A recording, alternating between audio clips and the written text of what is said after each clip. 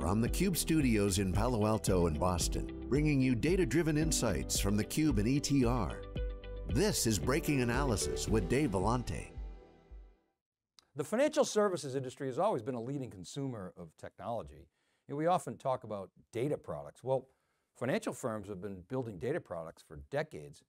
In a lot of ways, these firms are essentially IT shops that package and sell financial products.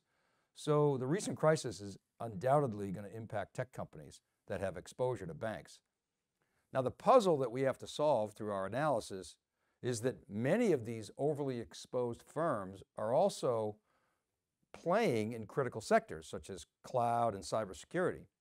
So the question is, are such companies semi-immune to banks getting hit by tightening IT spend? Or does their exposure signal icebergs ahead? Hello and welcome to this week's Wikibon CUBE Insights powered by ETR. In this breaking analysis, we squint through the myriad data points and try to answer the question, which tech companies are the most exposed to the banking crisis? We'll review how we got here and what it means for tech, and then we'll dig into the ETR data and try to highlight which companies are red, yellow, or green, specifically in the financial services sector. All the banks, they're off in sympathy to the crisis of confidence that's occurring. Most big bank stocks are off 20% or more in the past month.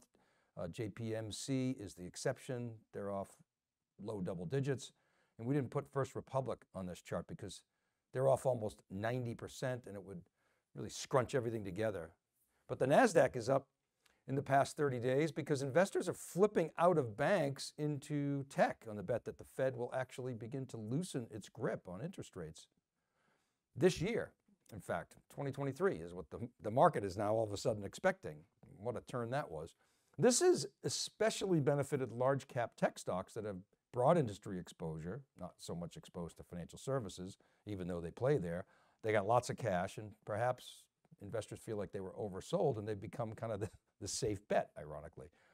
Now the picture in the banking sector, as you know, has been really ugly. We've seen 5 bank bailouts this month, starting with Silvergate, then SVB, Signature Bank, then First Republic, which was saved by a giant $30 billion loan from several large banks, including JP Morgan Chase, Wells, B of A, and Citi.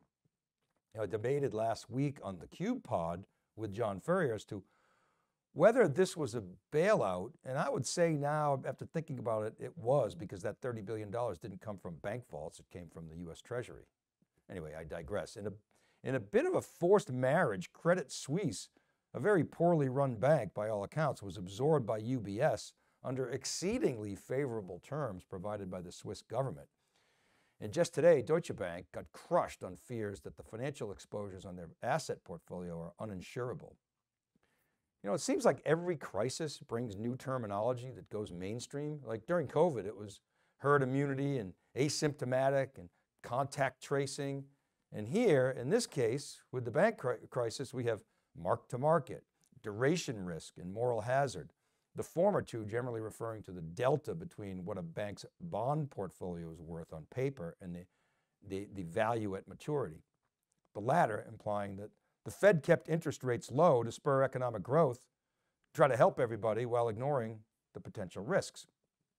So how is it that after the 2008 financial crisis, where more new words like credit default swaps and quantitative easing and stress tests were introduced, that we ended up in this current mess? Well, it's quite a story. And we're not economists, but sometimes I feel like we know just as much about potential negative consequences as do the most educated economists in the world. For example, I remember I was at an MIT CFO conference in the early fall of 2007, and the guest economic expert was asked if he felt mortgage defaults and poor quality loans were a risk to the economy. And he unequivocally, he said, absolutely not. There's no evidence in the data that suggests this is a risk at all. Well, we know what happened when subprime mortgages imploded. So here's a 2019 graphic from a guy named Lance Roberts, an analyst at RAI Advisors. It goes back to the beginning of the modern easy money time period, which started with quantitative easing QE1 as a novel idea introduced by the then Fed chairman Ben Bernanke. For the first time in history, the Fed began purchasing bonds and other financial assets from banks to inject capital into the system. The idea was by doing so, the banks were going to start lending money again to small businesses and consumers. Well, the Fed didn't really game it out. Somehow it never dawned on them that the banks are profit driven and they could make more money and make safer bets by investing those dollars in the financial assets that would give them a guaranteed return. So they essentially bought up the same assets that they just sold to the government because the government was backing them and they knew they were just going to go up. This sparked President Obama to rail against big bank CEOs in 2009 when Main Street was still struggling, but Wall Street was back taking bonuses and lining their pockets from that taxpayer debt. But eventually QE started to work and the economy slowly came back. And in 2010 started its epic bull run. And the thinking by many was that once the economy was back on track, that the Fed would back off and let the markets figure it out. Let market forces, deal with themselves. But markets were hooked on easy money by that point.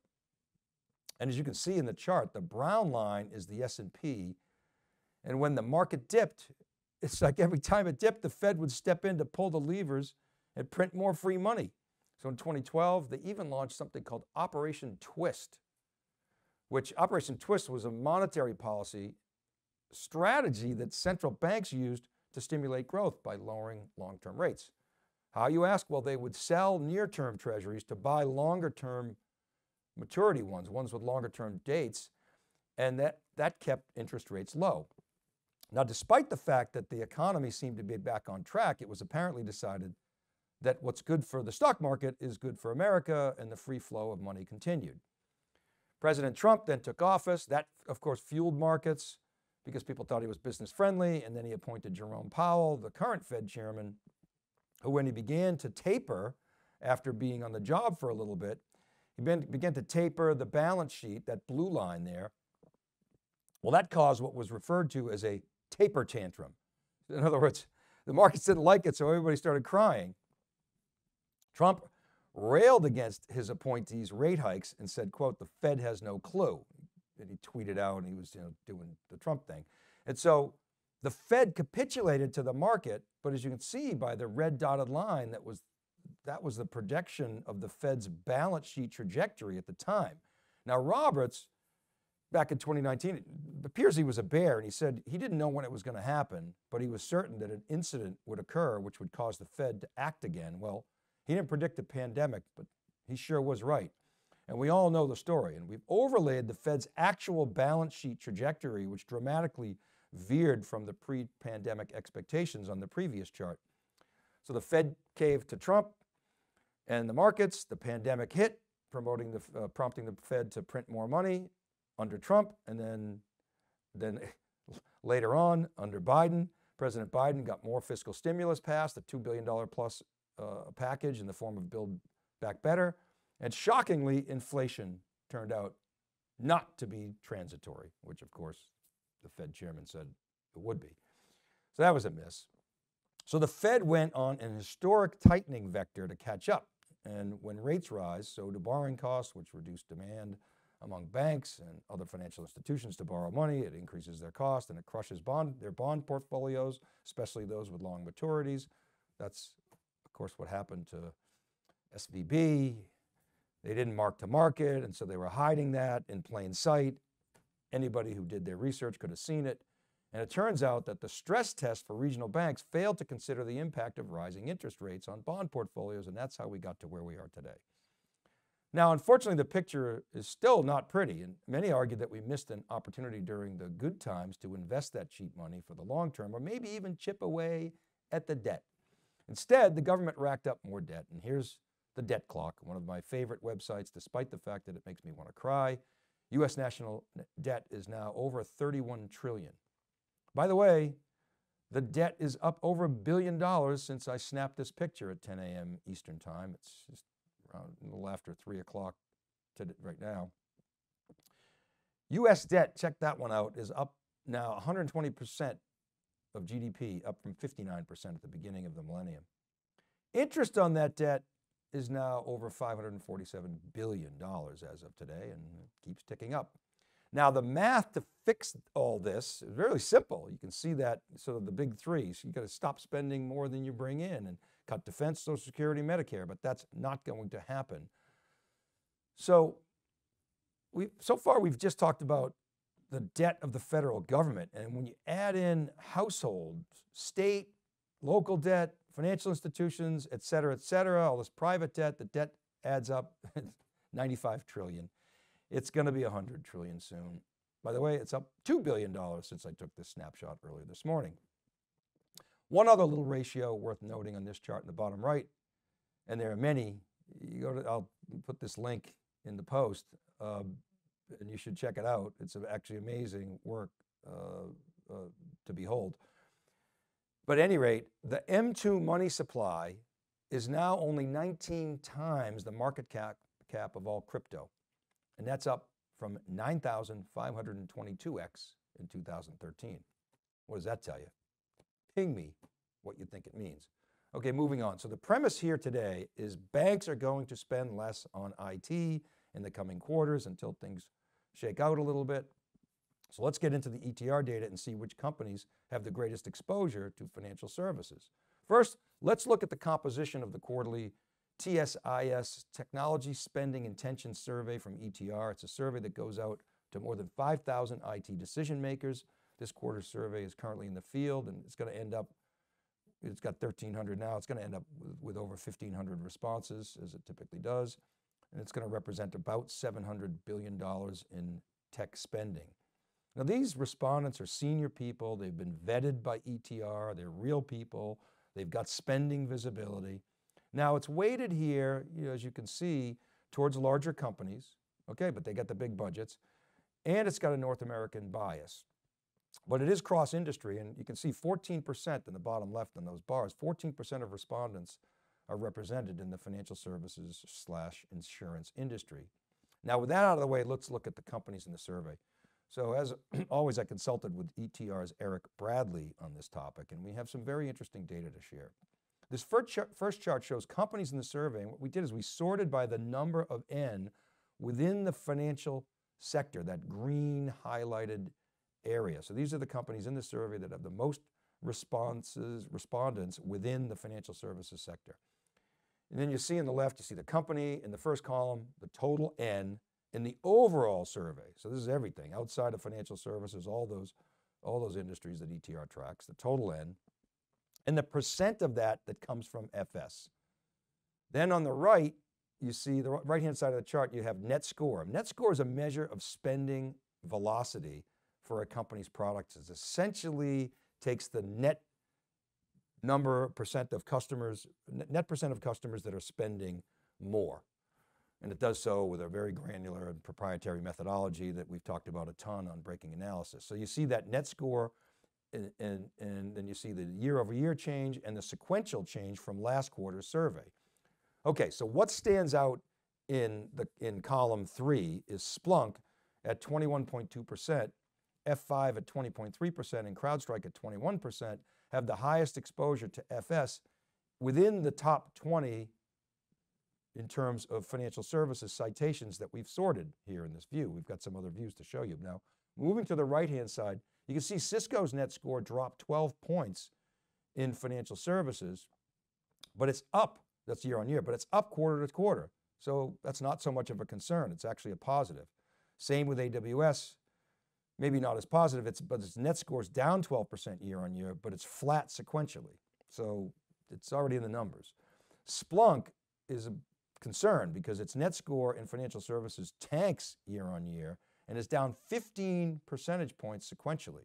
Zoom and DocuSign both appear to be exposed, while ServiceNow, Palo Alto, F5, and CrowdStrike are penetrated in FS more highly than the survey average of 14%. Their sequential net score, however, is mixed. It looks like ServiceNow is softening a bit, while the others are flattish. Dell as well looks soft, but its exposure is well under the survey average, and it's likely PC related. Now, as we said at the top, cybersecurity is still the #1 priority amongst IT buyers, so it's possible that several of these companies may not feel the pinch, particularly Palo Alto and CrowdStrike, which both have strong business momentum based on their last quarter, and have a portfolio large enough that they can consolidate redundant vendors, which could be an opportunity for banks and financial services companies to continue to cut costs. We'll see. Splunk looks to be a real concern to us in the sector and may be more exposed.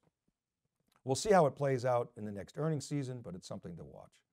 Now let's take another cut at the data. In this view, we sort on those companies that have the highest percentage of their total citations. In other words, the percent of the total that's in financial services. That's that green highlighted area. We also filtered out any companies that had an N of less than 100 in their total responses within the survey, not within financial services. So we took out any company that didn't have at least 100 responses in the total survey. So we wanted to get, some of the companies that had, pretty good presence and pervasion in the survey. So you see Dynatrace, SailPoint, and Informatica stand out as all three are highly exposed in financial services within the survey, and each is showing steep year-to-year and sequential net score declines. Now Cloudera is highly penetrated, but they're flat quarter-to-quarter. CyberArk appears exposed in financial services, but sequentially its net score is flat. Now Click has filed a confidential IPO and is acquiring talent, and it's in the mid stages of a total makeover as a private company. So I'm guessing there's some old DNA in this survey, and it doesn't reflect the new momentum the company will likely be touting at IPO and the whole talent acquisition, and that has yet to take shape. They're a private company. We haven't seen their numbers yet because it is a confidential filing. So we'll have to dig into that once that becomes public. So I don't put too much weight in Click. I want to be careful there in this survey. Datadog looks to be bouncing back with a 7-point uptick in its net score sequentially, but Qualys looks to be taking some hits, down 35% year on year, and its net score is down 9% sequentially. Ouch. Now to caution you, these are snapshot data points, and we'll have to go back and see how these companies fare at earnings season. At least the public companies will be able to gauge.